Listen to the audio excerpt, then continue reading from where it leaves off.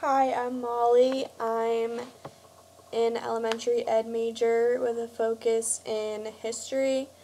I'm a junior. I'm hoping to teach second or third grade. My comfort level with technology is good but not great. Um, a strength, I guess, is I've been using technology in school and every day for a while now.